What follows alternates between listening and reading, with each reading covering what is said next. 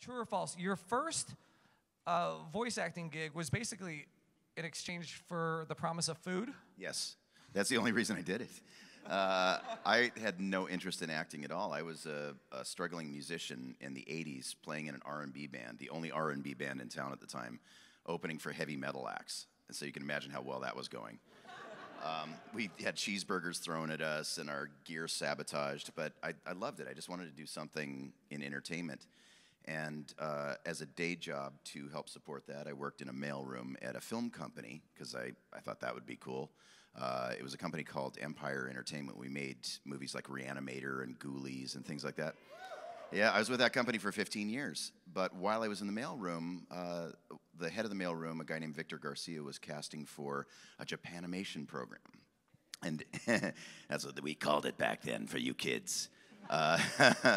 And he wanted everybody in the studio to come and audition for it, and everybody in Hollywood, everybody in Los Angeles is an actor except for me, I think. And I didn't want to do it, and he said, but you have the deepest voice in the mailroom, and we need a guy who can do creatures. And I said, well, I can growl, but I'm not an actor, dude. And he said, I'll give you free breakfast and lunch. And I said, oh, okay. Okay, yeah, I'll do that. That's cool. They're not going to hire me anyway, but I want pizza. So yeah, they had us come to a studio on a Saturday morning, and we had to haul all the gear up into a tree house because that's where the studio was. And it was this rock dude, crazy, long-haired, wild ape man who had this studio up in a tree house, and he didn't have the proper gear to record for Japanimation programming. He didn't know, nobody knew how to do it back then. But one of the requirements for the free food was that we had to haul the equipment up there and help him set it up, which I was glad to do because I was starving. And so we set up this studio, and they fed me food, and eventually they put me in front of the microphone with this image of a creature on screen, and they said, do that. And I went, I don't know how. And they said, just growl like you do when we're screwing around in the mailroom, and try to do it in time with a creature ripping the arm off of another creature and beating him with it. And I said, oh, okay, I can do that. Yeah, that's easy. And so I just look at the screen, and I just went, and they went, all right, you're hired. And then I went, do I still get pizza? And I just kept doing it. It was really fun. We had a great time doing it. They brought 20 of us in at the same time, which you're not supposed to do when you're recording anime. It's supposed to be one person at a time because we're all a bunch of children in grown-up suits. And it's very hard to manage, and the technicality of syncing everything up is hard enough without having to manage all the idiots running around, you know, trying to outdo each other with Arnold Schwarzenegger impressions. But I loved it. It was so much fun. I got to hang out with my friends. I did get the free food, and they kept bringing me back. And here I am 30 years later doing this for a living. Who knew? Yeah. That's amazing, yeah. Speaking of free food, did you get any hookups when you did the 7-Eleven deal? Not one damn taquito. Not one. No, when the 7-Eleven campaign was really going, and I was the guy who said, oh, thank heaven, I was that guy. I actually walked into 7-Elevens from time to time just to see if anybody would recognize me. And so I said, I'm the guy who does the voice for the commercials that you're playing in the store here. Oh, thank heaven. He goes, I don't care. The taquitos are 49 cents. Would you like one or not? Get out of line. And it was, oh, man, I'm never going to be famous in Hollywood. And I didn't get into it for that. But I did try that once, and it did not work. That's amazing. All right, so again, we will have a live microphone. But I want to ask, before, because I know there's going to be a ton of questions, but so I wanted to ask personally, because I love Disney, and I love the fact that Disney Plus is coming out on Tuesday, and your voice will be heard all throughout Disney Plus. You have a ton of shows, Wolverine, the X-Men, Avengers, yeah. What are your thoughts on that? I'm really excited. I didn't know Wolverine the X-Men is going to be playing. Absolutely, yes. Oh my God! I looked it up this morning. We might actually get paid for it. That would be amazing. Honestly, we didn't get paid for that show, so yeah, that's a whole story. That's a whole other thing. Yeah, but I didn't know that was going to be playing. That's great. So probably Spectacular Spider-Man will be on there, I hope. I think that would be one listed. That'd be cool. And I've been doing some Disney shows now too, like Tangled and Lion Guard. So yeah, I saw a lot. Yeah. Yeah, and Star Wars. So yeah, it'll be very cool to be part of. I haven't even looked at the roster. I guess I got to do that. That'd be kind of cool. It's incredible. So are you gonna how many people here are gonna get the Disney Plus? We already bought it. You already bought it. Yeah. Well, my fiance Mary Elizabeth McGlynn. Yes. Yes. She directs Star Wars Resistance and Tangled and a bunch of stuff for Disney. So she bought it so she could watch the shows. And she's a huge Disney fan anyway, so we're going to be watching all the old Disney movies and things. Yeah. That's fantastic. Yeah, we're excited. All right, so I think we have a question. How you doing? What's your name? Sit down. Oh, okay. Hi, I'm Katie. Hi, Katie. I do want to point out I'm dressed up as the TARDIS, and I'm here because that's how awesome you are. Yes, absolutely. Oh my God. Yes, I chose you over David Tennant. You are Because you amazing. You are amazing, and I've been a huge fan of yours for a very long time. So I'm going to totally rub that in on Twitter. do it, David please. Tennant. I follow you on Twitter, so please. Oh sweet. my God, you would make my day if you did that. Thank you. You and I will have to take a picture today, and let's rub it into Yes. okay? All right. Yes. All right. I All right. would I'll give you a love to free do one that. today in the TARDIS dress. Oh, that's so awesome. Thank you. All right. Thank you. Okay, so anyway, so my question is, and I apologize, it is multi-part, but it's kind of a decision tree type question, so it'll make sense. Sounds like math. I do, anyway, I'm a geek, so obviously. Love you for it. Thank you. So, okay, first my question is, do you play video games? And if you do you play any video games that you have performed in? And if you don't play video games, do you watch any of the shows that you've performed in, for instance, like Cowboy Bebop? I don't play video games anymore because they require opposable thumbs, and I do not have them. I am an ape who has not evolved. No, I don't play them, and partially because of the fact that I would have to learn the systems. Sure. But also, I just don't have time. And back in the day when I did play video games, I would sit in front of the machine for 12 hours at a time, and I ain't got that kind of time anymore. I think the last video game that I played that I was in was Crash Nitro Kart. Okay. Awesome. Because it was one of the few games that I could actually play. It wasn't super complicated, and I had to geek out over just the because I was a Crash fan. It's the only time I've ever gotten to play Crash, so I thought that would be pretty fun. Yeah. So, and then in terms of watching the shows, generally the shows that I watch used to be because I was writing for them. I used to write for Digimon and a lot of other shows back then. Cool. And yeah, Digimon. Woo! Thank you for watching Digimon. I appreciate you. And I had to watch them because we have to watch them end to end as we're writing them. But I've watched Star Wars Rebels all the way through because they set up screenings for us at Disney, and I'm not going to say no to that. Oh, that was God, awesome. Yeah. Yeah, that was awesome, and we got to see it before you guys. And Transformers Prime I watched all the way through because I just loved it. Thank you. Don't tell Megatron because he doesn't care about any of us. And Wolverine and the X-Men I did watch just because I wanted to know what they were doing with it before we got to the next thing. And Spectacular Spider-Man, I think I watched all the episodes of that. But most shows, most anime that I've worked on, I haven't watched yet. I just watched Bebop for the first time all the way from end to end about 6 or 7 months ago. Wow. Yeah, I'm a terrible Whereas fan. I've watched it about 6,000 or 7,000 times. So. I'll get there at some point. I will. It held up pretty well considering. The first couple episodes I was watching went, oh, I could have done that better. I know I did a better take, but after that I kind of got lost in the story because it's so good. It's still so good. But yeah, I wish I had more time to watch the shows, and I'm interested in them. I've seen a couple episodes of Tangled, and I think one episode of Lion Guard. Some of the more recent stuff, but I just don't have time because I'm doing this, or I'm teaching, or I'm doing voice work. Or I'm doing auditions more than anything else. And I have a little portable studio that I bring with me. I record auditions every night at the conventions too. I'm doing that 7 days a week. So that's really the job more than anything else. I think that's why I work so much is because I audition more than anybody I know. Don't say no. Thank you so much. Thank you for that.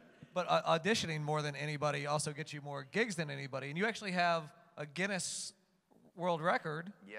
I don't know how that happened. That was weird. Yeah, you have a Guinness World Record for what? It's most prolific voice actor, I think it is. In video games specifically, video games. Yeah. I as a kid, the Guinness book was a huge thing for us as kids, and I thought I could get it by spitting the farthest or hopscotching, but I wasn't that good at anything.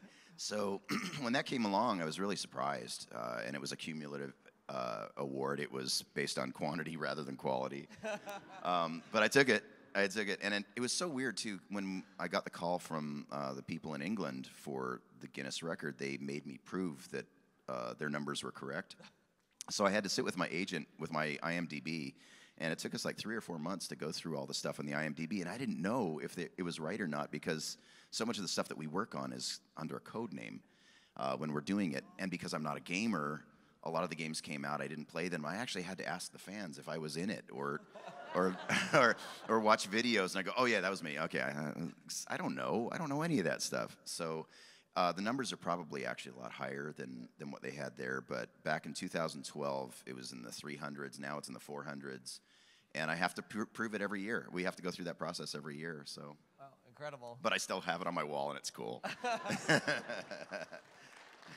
how you doing? What's your name? Oh, my name is Dublin. Hi, Dublin. Hi, Dublin. First, was it true that you were Goku in GT Final Bout? Yes, and very embarrassingly so. I forgot that I had done that, and a fan came up to my table a year or two ago and showed me some of the footage, and it was like, oh man, that's stilted and awful.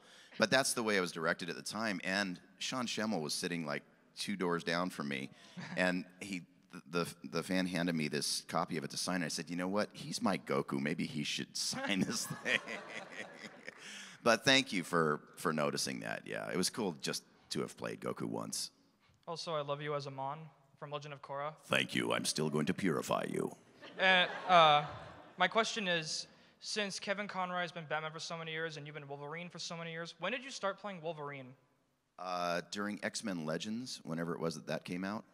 That was the first time I played Wolverine, and every time I've booked Wolverine, I've had to audition again. So I've earned it every single time, and I'm proud of that. But yeah, it's a pretty good gig, bub. I appreciate that. Thank you. Thank you. Kevin Conroy is and always will be my Batman.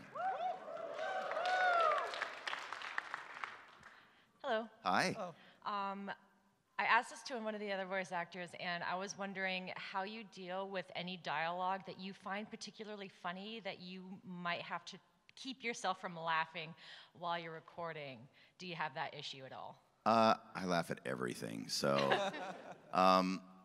usually I can get through it. I think it's just training that kind of keeps me in balance enough to get through it, especially if we're on a time crunch. But if it's funny, they want us to laugh. And I think the writers, if they're in the room, they really get a kick out of it if the actors are laughing at their jokes. So it just makes the whole room a little bit lighter. There's not really an issue with that. If something's really funny, I'm going to laugh. I'm just going to let it out. Or I'll do something even more off-putting with a line, which I tend to do anyway. And sometimes to get around that, I'll just do like a really filthy version of the line, just to get that out, get them laughing, and then I can kind of come back to it and get centered again. So there are many shows that there's probably a whole separate track that they could use.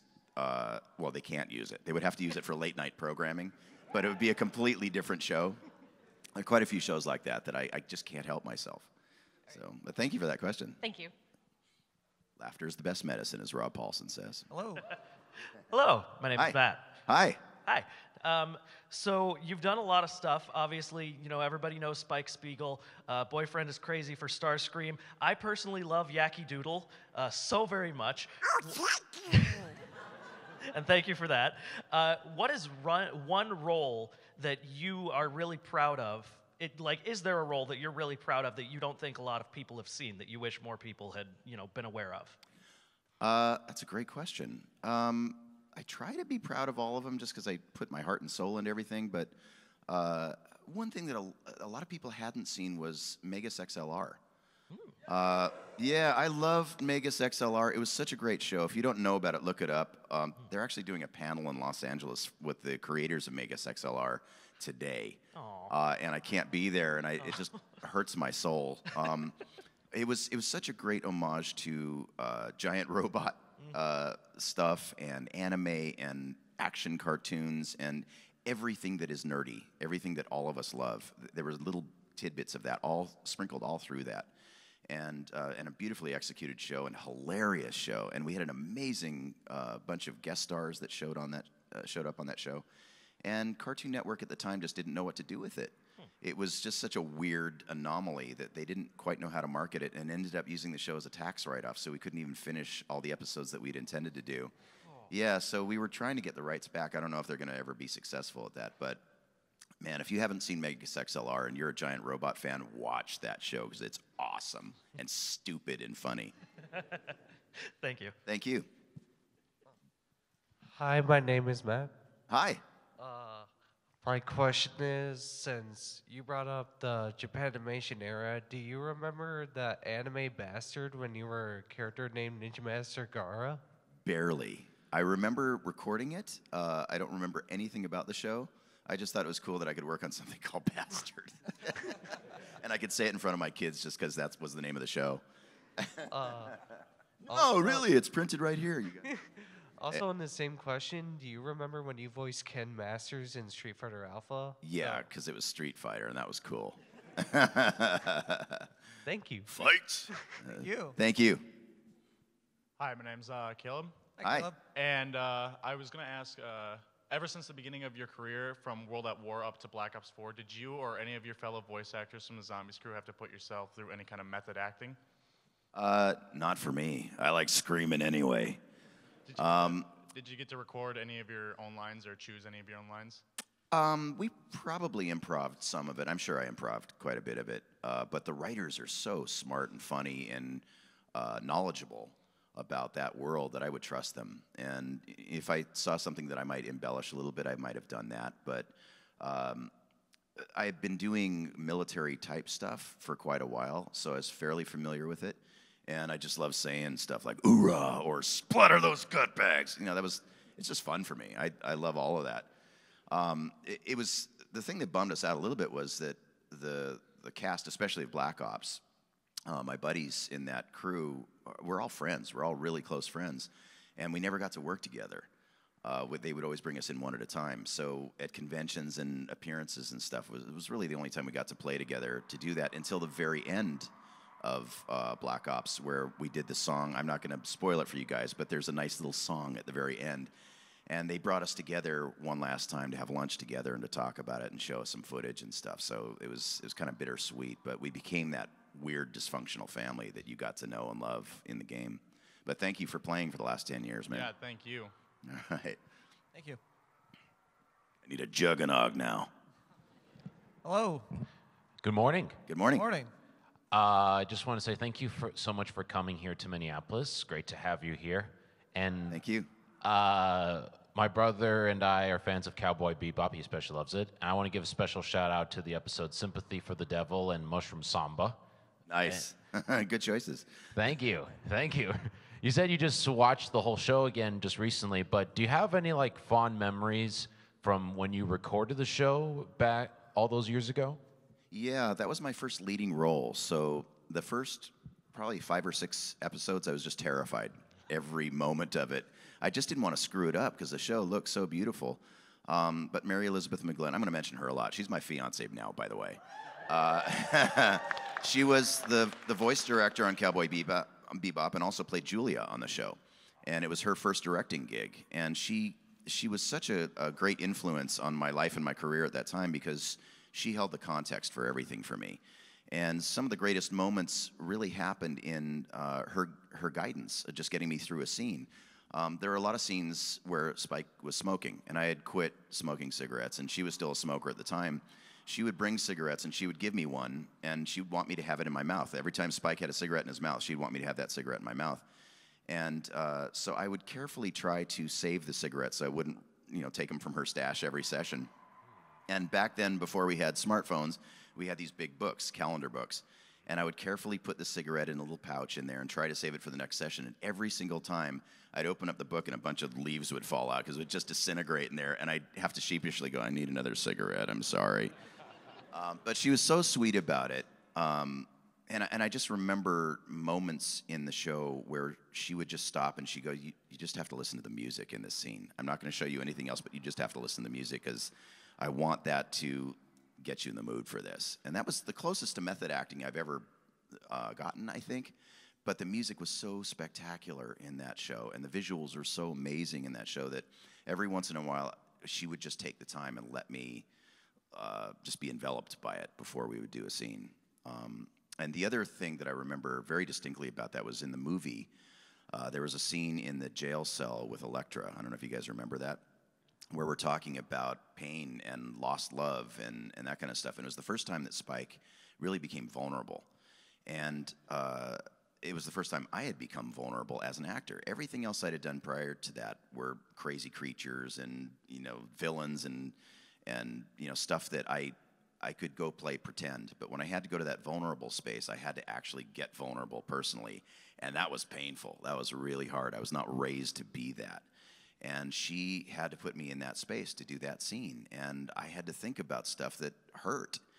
But it changed me as a person, and it changed, I think, my performance in that movie and made me a better actor as a result of that, being willing to go to that place of pain and to find my way back out of it, too. So I remember very distinctly that moment sitting in the studio when I was confronted by a lot of my fears and anxiety, and I had to work through that, and it changed everything for me. From that moment on, I felt like I was a different person. It's pretty cool. Thank you so Thank much. you. Thank you. Yeah, that show profoundly affected my life. Hi there, my name is Braden. Hi. So I'm a big fan of Star Wars. I really enjoyed your work on Rebels, but I'm also a fan of Nazi zombies. So I wanted to know who would win in a fight, Tank Dempsey or Zeb? Oh, that's a good one. I don't know, Zeb might fight a little dirtier. He's used to bashing bucketheads. But on the other hand, they can't shoot very well. So, man, I don't know. Everybody always wants to know who would win in a fight. I always think the opposite way. Who would drink more beer or something, you know, if they go out to a pub together. And I think that Zeb would win in that case. He's just got a bigger capacity there. So, and yeah, Tank would bring out the weapons. He'd try, but I think Zeb would probably kick his ass. Zeb is a little more limber. He's got those prehensile feet, too, so. Thank you. But thank you for watching the show. I appreciate it. May the Yoshla be with you. Hello. Hi. All right. So, if a book, a movie, or anything like that already exists was an animated like adaptation, what would be the one character you want to play? Like anything, like books, movies, TV shows, anything that you could voice. What would the one character you'd choose to be? Oh man, that's a tough question. You know, that's a really, really hard question for me because I never think about the stuff that I haven't done. I'm just so grateful for what is happening right now, or what, you know, the opportunity that comes up in that moment. That's actually an impossible question for me because I think that that's a mistake that a lot of actors make when they're getting into the business is they think, I want to be that character or I want to do that thing. And if they don't do that thing, they see themselves as a failure. And there's so many other possibilities that open up if you don't think that way. The one thing that I thought about early on in my career was playing Batman because I thought I had the natural voice print for it. And then I hear Kevin Conroy do it, and I went, oh, no, I'm good. It's okay. It's okay. So every time I've come up with something like that, it either hasn't worked out or one of my friends booked, and I'm happy for them, but then I'll book something else that I really didn't see coming, like Wolverine, you know? So I just don't think in that way. My brain doesn't function that way. But, you know, if you guys have any suggestions, I'm open to it. I'm available for work on Monday. So. All right, thank you. Thank you. Hi. Hey, my name is Davis. Hi, Davis. So you and the other voice actors that starred in Cowboy Bebop have, you know, are synonymous to what I believe what Cowboy Bebop should sound like. You know, you guys are the actors. So with the live action coming up, I was wondering if you were offered some kind of cameo role, what role would you like to play in the live action? Literally anything. I will wash floors. I don't care. I've mentioned a couple times that I'd love to be one of the old men with the planes. I thought that You didn't fly that mission, you idiot. I'd love, because now I'm old and I could do it. You know, that'd be super fun. I've made it very clear that I'm available and willing to travel if they would bring me in for a cameo. And a few of my friends work on the show. They haven't been able to figure that out yet. So I'm hoping at some point it works out. I'm even trying to butter up John's show and get him to work in my favor. I stalked him on Twitter, and mainly because I just wanted to say I'm excited that he's given the opportunity to do this.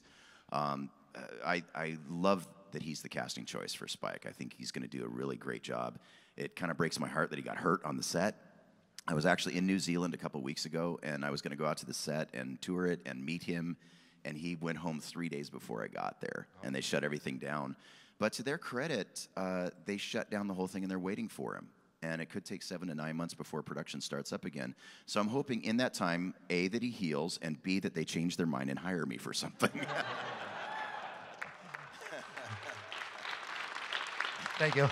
Thank you. But yeah, man, I hope that people give that a shot, because I think now that they have the technology and the money behind it to do it right, back in the day when Keanu Reeves was tagged to do the movie, I actually had a conversation with him in an airport, and he said, yeah, the script is phenomenal, but we can't afford to make it. It's going to be like $100 million to make this thing, just because the technology wasn't quite there yet to recreate that world.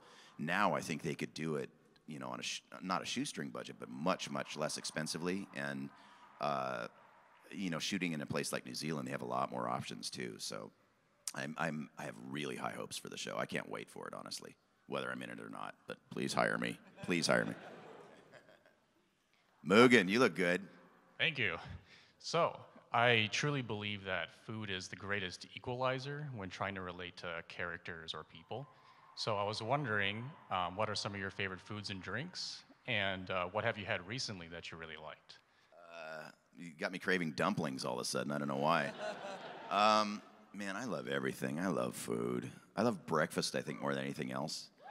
But I cook. I cook a lot. I love a good steak. Sorry, vegetarians. Everybody that I have a team that works for me, and almost everybody's a vegetarian or vegan, so they hate when I talk about that. But I love to grill, so I'm constantly making cool stuff on the grill. I got a really nice barbecue, so that's probably my favorite thing. Although when I can tolerate it with my pudge, I love pasta and pizza and stuff like that. But I will eat almost anything except garlic because I have an allergy, and Brussels sprouts and asparagus because I can't stand it. Just smells like barf to me. Yes, but I can be tempted with pizza.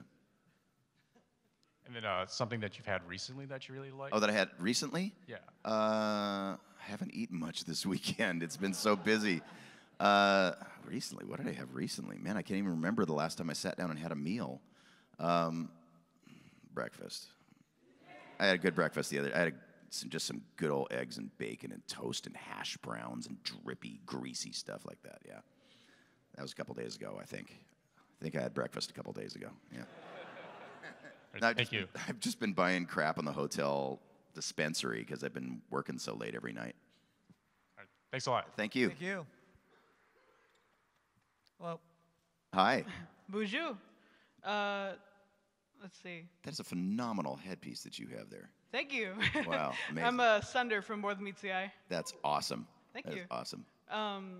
Oh, I do have a voice for him too. Regardless. Let's see. Oh, what was your favorite part about working on Transformers Prime? I heard that you worked in a big room all together. I think? Yes. Yeah. Well, first of all, it's Transformers, so True, that true. alone was enough to, you know, spark my inner fanboy for the entire duration of the series. But getting to work with Frank Welker and Peter Cullen in the same room, oh my he's one of my God. Yeah, just watching those two together because they had been friends for so many years, and it was like their reunion. Sometimes they would just go into like a stand-up routine doing impressions. Both of them are amazing impressionists. And we had all the suits from Hasbro watching these sessions, and usually there's a couple people from the studio there. They would line up behind the glass. We'd have 10, 15, sometimes 20 people behind the glass just because they wanted to watch the actors in the room because it was such a cool room. And time is money, and usually when people are goofing around, they say, stop it and get back to work. We've got to get this done. When Frank and Peter would go off on a tangent, everybody would just stop, and they'd just go like this. Yeah, yeah. More. Bring it, yeah. I think Sumli Montano said that same thing in the interview once. Oh, my God. It was just amazing to watch those guys. And they're wonderful human beings, too. Just generous, kind, wonderful human beings. We all became family on that show. And sometimes they would have to separate us because we'd laugh too much. Kevin Michael Richardson sitting next to anybody, it's just impossible to get anything done because he would just look at you and you'd just turn into a puddle laughing. It was ridiculous. Nolan North in the room. Oh my God. Darren Norris. Darren, as Knockout, Yeah. would sit next to me because we had a lot of scenes together.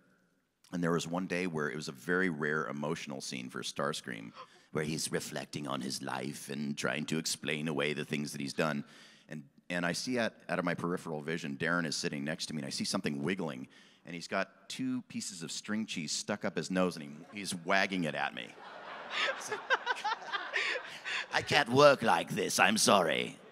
But we did, and that was one of those moments where, it took everything in me not to just die laughing, because that visual, I have a picture of it actually, and I post it from time to time. Oh my God, that room was crazy, and the level of talent in that room was just astonishing. And we still stay in touch. We would get together for dinners occasionally. It's kind of fallen off a little bit, but I see them at conventions from time to time, and I still consider everybody in that room family. Oh, that's so sweet. Yeah, we love that show. It was so much fun. I suppose since I showed you one voice, I should show you my Starscream voice. Excellent. Perfect. Thanks for stealing my job. I appreciate it.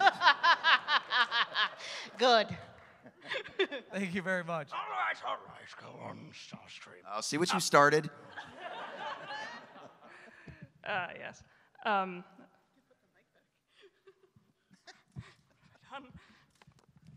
the microphone. Take your time. I'm going to hydrate. Okay. Hydration's important, you know. Little low on energon. Yeah.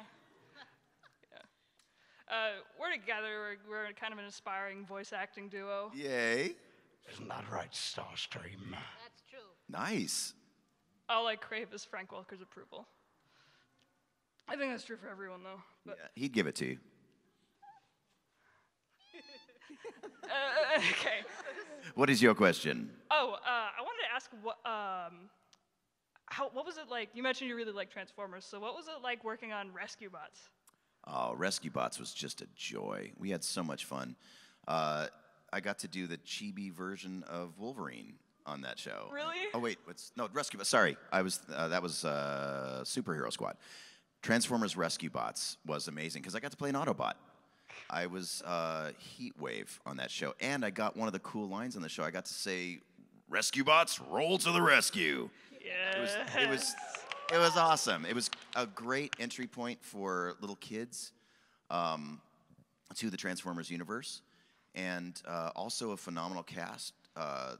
We did have Frank come in to do. Peter Cullen come in to do Optimus Prime. It's Sunday morning, you can tell, right? Yeah. He would come in and do Optimus Prime from time to time. The whole cast on that show, we became really, really close. We text each other almost every day. It's ridiculous. Yeah. Kind of dysfunctionally ridiculous at this point.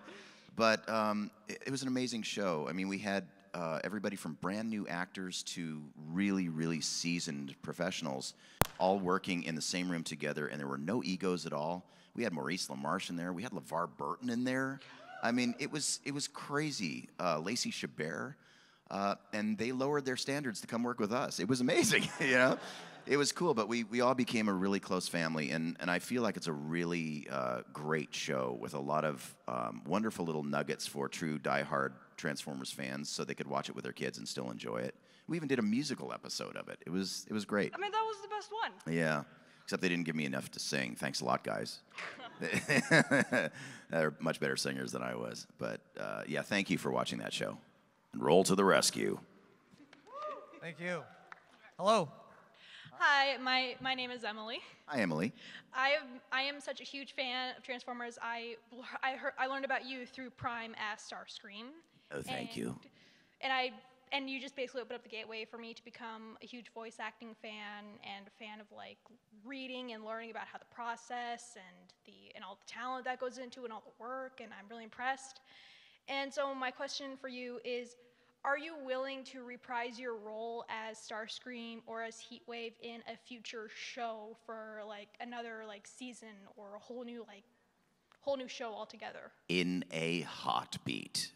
Absolutely, yeah. Oh my God, I'm a voice actor. I'll do anything. So, I'm a voice whore. Yes, call me. No, but truthfully, those shows represent some of my favorite memories in my entire career. So of course I would do it. I'd love to see you as like Starscream again because you're such a good. Me too. I miss it so much. I miss it too. I really, really miss it. I hope that they bring the whole crew back together. If they do something like that, I hope they bring all of us back because it was such a great group. And the chemistry in that room, I think, is contributed a lot to the success of the show. You and Darren with the cheese string on the nose was very evident of that. God, yes, yeah. There's a lot more shenanigans like that I can't even talk about on a Sunday morning. But yes, Yeah, especially Kevin Michael Richardson. Oh man. Yeah, thank you Filth. so much. Thank you. Hi. Oh. So being in a lot of popular anime and video games, which type of voice acting do you prefer, if any, for like anime or voice or a video game? All of it. All of it. And that's really true. The one wonderful thing about doing this work and being able to cross over into so many mediums is that I get to do something different every day. I never get bored. So my least favorite thing would probably be commercials, just because I'm selling a product, unless it's this product that I really love. It's a little hard for me to put on the happy face and make it extra smiley or super delicious, Sometimes that's hard, and also I think people are a little more precious about commercials. I'll probably never get hired for a commercial again after saying this. But a lot of times, you go into a room and there are people who are just trying to justify their positions, and they want you to pronounce the word "the" 16 different ways, just so they feel like they're getting their money's worth out of you when they know they got it on the first take. So in that respect, they're a little more tedious.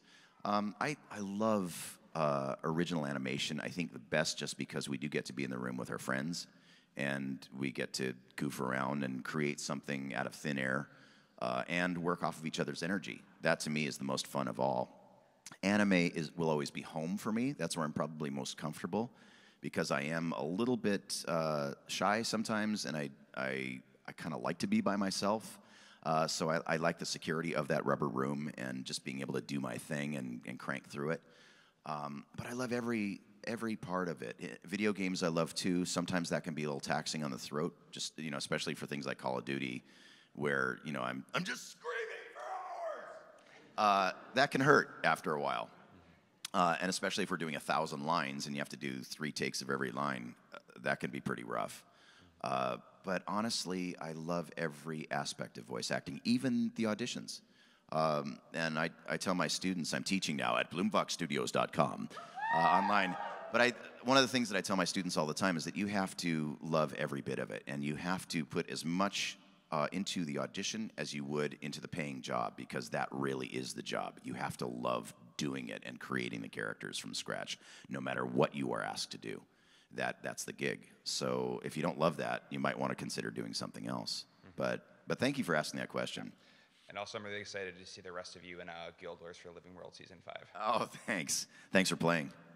For the char. Hi. Hi. So one of my favorite shows ever is Ben 10. And Nice. I want to know what it was like to work on that show. Oh, man, my butt's on fire. I love that show. It made me sad that they kind of kicked me out of the show. That show went through so many different permutations. The original version of that, I think, was my favorite, just because I thought the storytelling was really fun. The cast was awesome. Not that the casts aren't awesome on the later incarnations of that show, and I worked on a couple of them. But that first version of it was really fun and really clever and felt like something new and different. And we worked at Cartoon Network in the studio there. It was just awesome being there. That was my first big show where I was at Cartoon Network, other than Megas XLR, for something that was just new and original and fun. I miss that. I really miss that cast. It was great. And they gave me some great characters too. Ghost Freak! It was really cool, awful, crazy characters. It was fun. Thank you for watching. Thank you. Bless you. Bless you. Hi there. Hi. So I've heard through the grapevine about your wonderful teaching series called Bloombox Studios. Yes. If you haven't checked it out, you should. Thank you. Thank you. Did you pay her? I have cash. It's okay. We'll take care of you later. But what I wanted to know that I haven't really been able to hear much from the series or even interviews is what was maybe one of the most rewarding things you've gotten from becoming just a voice actor yourself to becoming a teacher? Like a surprising, maybe rewarding experience that you've gotten from becoming what I think is a phenomenal teacher. Oh, thank you for that. Yeah, that all happened kind of accidentally. I found that a lot of panels sort of became teaching moments anyway, as I was doing these things around the world.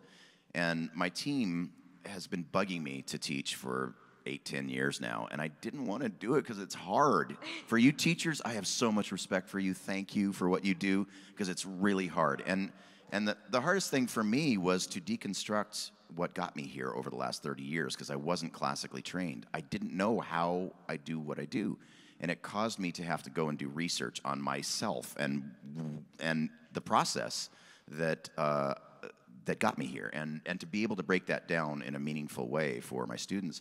I think the thing that surprised me the most was that I spend a lot of time talking about self-confidence, feeling good in your own skin, discovering your own unique version of you, the most authentic version of you, rather than on a lot of the other typical acting things. It's really self-empowerment and finding your place in the world and knowing that you have a place in the world and that everybody's got a superpower. That was the thing that surprised me most, because I found that was the motivating thing for me to do this in the first place. And I loved it, because I was bullied, I was insecure, I never thought I was good at anything. I was maybe average at best at anything until I started doing this, and then I realized, oh, this is something that makes me feel good. And so I wanted to share that. I really wanted to share that, and that was my primary motivation for doing this. And the other thing that really bothered me out there was when people said they wanted to learn how to become a voice actor. There are plenty of people out there that are willing to take their money that really don't do this for a living. And they would promise them things. They would promise them gigs, they would promise them auditions. And I hate predators. And because I was bullied, I will fight predators for the rest of my life. And so one of the ways, one of the ways that I thought I could do that was to offer them something real. I would come in from a session just bleary-eyed and scratchy-throated, and I would tell them the truth. And that's how I started my classes, and that's how I continue my classes. And I wanted to offer something also that people could do from anywhere in the world. And so it's an online course, as you know, on Zoom format, free app. There's a lot of free stuff on my website, so if you're not ready to actually get into it and pay for instruction in this, there's a lot of free stuff, so you can just try it out. There are lots of free tips and tricks and exercises and things. I want people to make educated decisions when they spend money in their life, because I made a lot of uneducated decisions in terms of spending money. So I wanted to give really, really great value for it. And the other thing that I get to do now is to ask all my friends to come in. With the first 30 classes that we did, I set up a curriculum, and it was kind of curriculum-based, and I tried to cover everything that I could think of to help people on their journey. Now I get to bring in the best of the industry. So I People brought in, like, who's coming on Tuesday? we have Kari Walgren coming on Tuesday night. Yeah, and we're going to be doing it live. It'll be 8:30 your time here. And I have cards at my table if you guys are interested in checking it out. And there are discount things available now for the classes too. But we've had Rob Paulson, we've had D. Bradley Baker, we've had Bob Bergen, voice of Porky Pig. We had Eliza Jane Schneider, who's a dialect expert. Mary Elizabeth McGlynn, I'm going to talk about her again, because she's one of the greatest voice directors in the world. And we have a lot more amazing people who are coming down the pipe too. So I hope if you're even remotely interested in voice acting, that you at least check out the website so that you're not steered in the wrong direction. I'm going to at least point you in the right direction. And if my class isn't right for you, I'll tell you whose is. I will help you with that, because we're all friends and we care about each other, and I don't want you to get taken advantage of. So it's supposed to be fun. Well, thank you for stepping outside of your bubble and creating such a wonderful program. So thank you very much. Thank you. It's still really hard, and I don't make any money in it, but it's okay. Maybe someday. And we're almost out of time here, so we only got a couple questions left. So we'll try to get through as many as possible before we have to get out of here. All right. So speed round. I'll try. I'll try to make these questions quick. I wanted to know. I'm sure for most people here, our introduction to you as a voice actor was Cowboy Bebop, Spike Spiegel.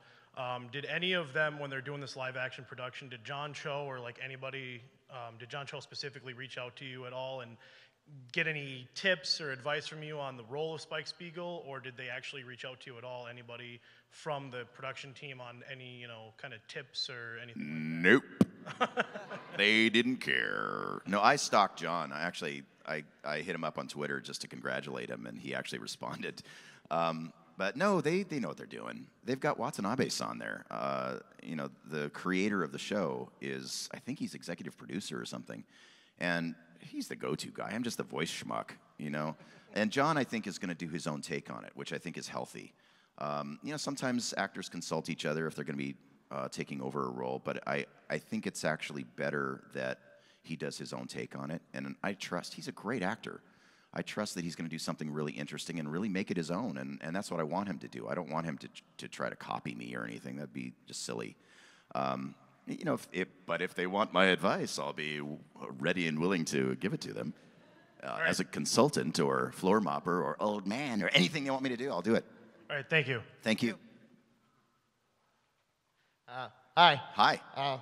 So I'm like a big fan of Star Wars Rebels, and you play the character of Zeb. And were you a big fan of Star Wars at all? And was it like a dream come true to actually be a part of the universe at all? God, dude, I'm geeking out about it just as you're talking about it right now. Yeah, I've been a fan of Star Wars since 1977. I was an apathetic teen just coming out of high school and hated everything and everyone. And I sat in that theater and saw the destroyer coming over head and hearing THX sound for the first time. You guys are so spoiled. We didn't have that back then. And I just went, oh my God, I care about something again. And so I've been a Star Wars fan forever. And getting to work in the games, I worked in the games for a long time before I got that show. And every time they would bring me in to play any character, even if it was just a stormtrooper with a 5-second lifespan, I silently went, I get to work on Star Wars. This is so awesome. So yeah, man, getting to work on a character that's actually derived from a Ralph McQuarrie design for the original Wookiee, which is what Zeb was, and to develop that character with Dave Filoni and that crew from Lucas, it is a dream come true, and I think about it all the time. They brought us to Lucasfilm to meet everybody at ILM and Lucasfilm, and I got to stay on Skywalker Ranch. Ooh. I mean, dude, I can't even tell you the hairs on the back of my neck are just standing up now because it makes my geek flag fly just thinking about it. So thank you, and may the force be with you. All right, thank you.